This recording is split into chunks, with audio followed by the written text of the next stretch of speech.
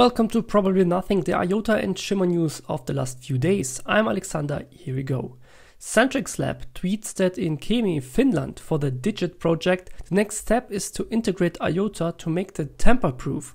However, details about the project are not known. It is known that the IOTA Foundation is also politically active. Therefore, on the 6th of June, they published a paper called Bridging the Gap Between Technology and Regulation with Dialogue.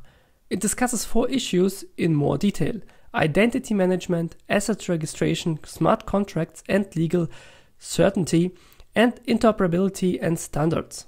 Dealt with an excerpt from a podcast in which Medjaga explains how we could save the climate. Renewable energy and data play a big role, as do IOTA and the Alvarium project. A small article in Programming Insider about IOTA and the potential of DApps was published. The magazine says, in the world of decentralized application, DApps, IOTA has the potential to completely change the playing field.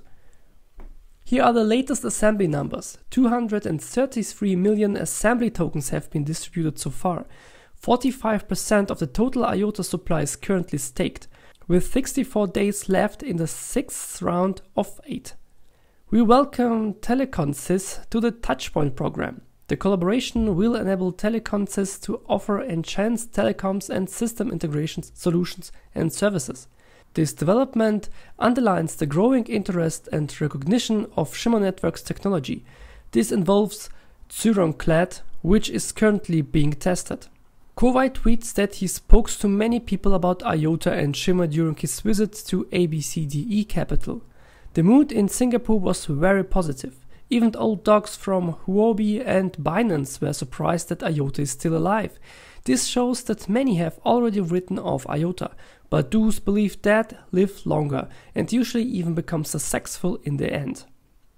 Congratulations to Bifrost Wallet, which came 33rd in the big challenges out of 90,000 participants. Web3 in Berlin is over, and here are a few photos from the event. Landex's Discord server was hacked, and an airdrop was advertised. There is a lock and tapped. It is recommended to create a new MetaMask wallet. The compromised account was found, but was hacked again a few days later. The She Universe Saga has released a new video on YouTube introducing the 3 role from their game. I already introduced Build 5 in the last episode, and now there is an article introducing the platform in more detail. Build 5 is a platform for decentralized application (DApps) based on the Ethereum blockchain. The main target group of Build 5 are developers who want to create and deploy their own DApps. The features and benefits of Build 5 include support for smart contracts, the ability to publish DApps on the platform, and access to a growing community of developers and users. It's also noted that Build 5 is open source, giving developers the freedom to create and customize their own apps. An important aspect of the roadmap is the introduction of the Build token. The Build token is Build's 5 native token and plays a central role in the platform's ecosystem. This token is needed to use the platform features, incentivize developers, and support the governance of the platform. Soon Labs have also published a blog article on this. For community members who want to get more involved and climb ranks and to win prizes like in a game, I recommended Shimmer's article Became a Shimmer Community Champion. According to a Twitter post, IOTA Heroes will be releasing an update with a new feature for which there was also a graphic as a preview. Those who like to play can look forward to it. Those who have 2 hours to spare can watch the recorded video from the IOTA Foundation and the EU blockchain. Here the latest developments and opportunities in the DeFi sector are discussed. We are all urgently awaiting the big update with the big reset. Dave was written a small update on Discord about this. Over the last few weeks, the development team has been working on the final changes for a new version, including implementing pruning, fixing the EVM nonce problem, and fixing other identified issues. A new feature has been introduced in WASP that allows claim metadata to be part of the L1 alias, improving usability and integration capabilities. Once the final change and internal testing are completed, the team will announce the improved version and reset the test network to avoid surprises. Walter D. made a presentation to banks and financial services. The innovative partners such as Sparkasse and IOTA were mentioned. Here, unfortunately, I can't help but take a side swipe. Sparkasse and Innovative, you can find the full presentation in the source. Kai has completed the big project IOTA for Flutter, at least the first part. On the website you can find information, tutorials and examples to quickly get started yourself. Congratulations!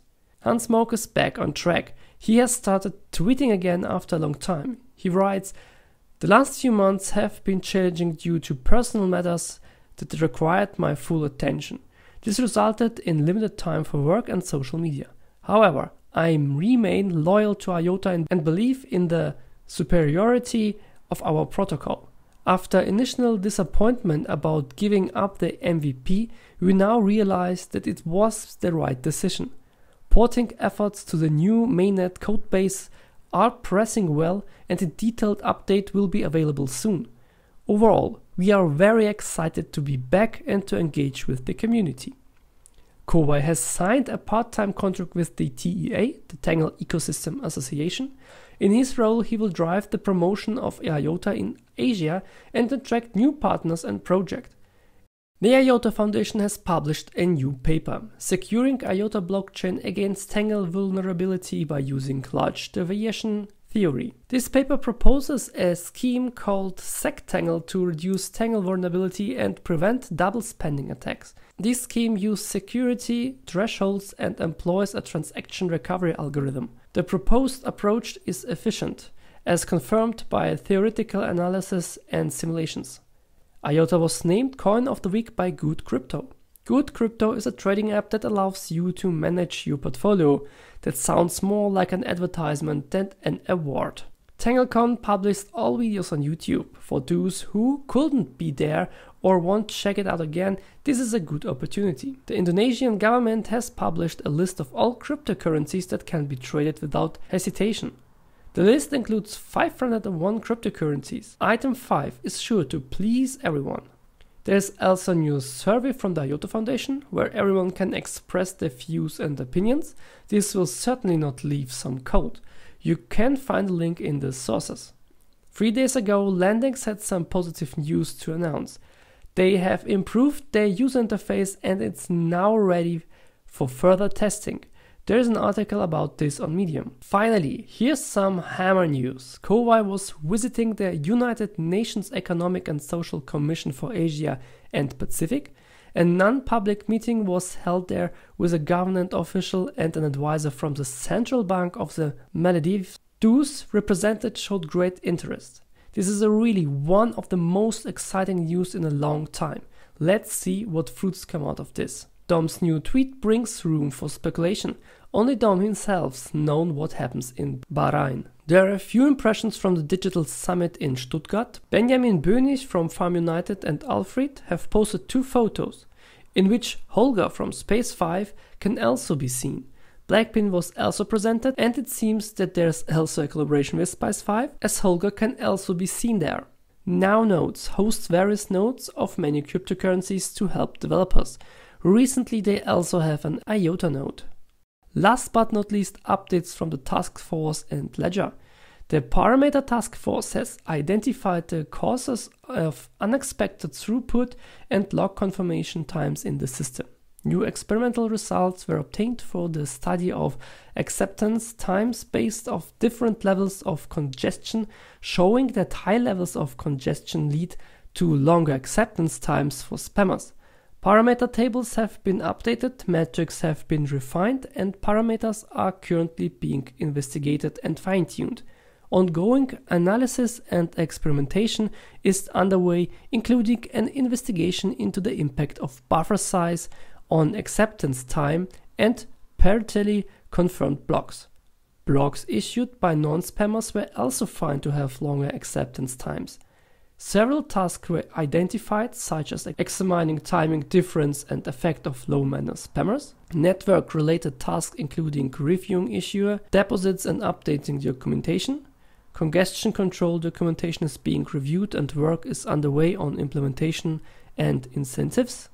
In the final phase, discussions are being held on certificates, outstanding properties, and committee rotation, as well as revising the general ledger and making preparations for academic papers. And a huge update of WASP in version 0.70 Alpha 1. A lot of work has been done. That's it for this episode. Thanks for watching. Stay tuned for more to come. It doesn't look that bleak, so don't be swayed by the naysayers. The day is long and they have nothing better to do. Stay optimistic. The episode was full of good news, but as always, it could be probably nothing. Make it good. Bye bye.